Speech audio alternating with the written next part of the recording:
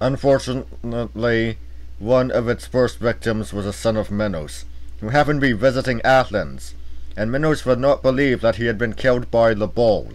So he invaded Athens, and only made peace when King Aegeus agreed to send an offering of 7 youths and 7 maidens every year to be devoured by the Minotaur,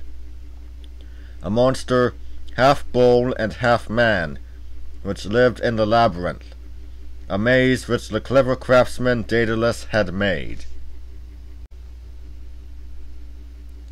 For 27 years the Cretan bull plagued the people of Marathon,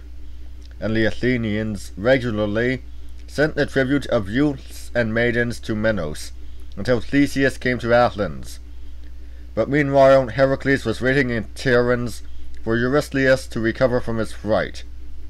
and when at last he did,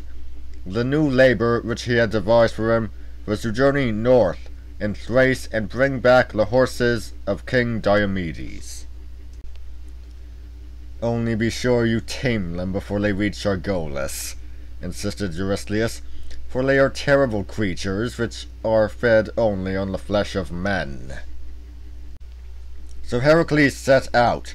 but on his way a strange adventure befell him, when he stopped to visit the young prince Admetus of Pherae in Thessaly.